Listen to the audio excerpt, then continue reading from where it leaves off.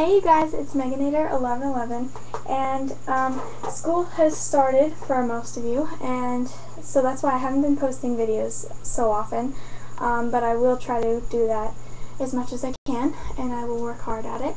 But I wanted to show you guys that I went to the I Love Paris event, and I went after it was already over, because it was from 11 to 3. I went around 5, and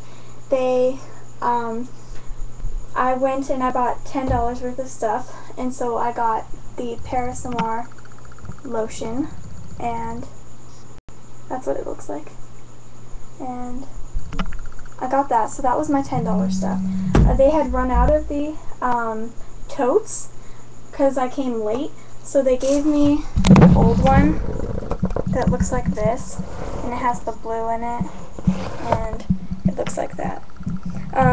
But since they didn't have anything to put in it, they felt bad, and they gave me a travel size set of warm vanilla sugar, which I gave to my mom, so I do not have it with me.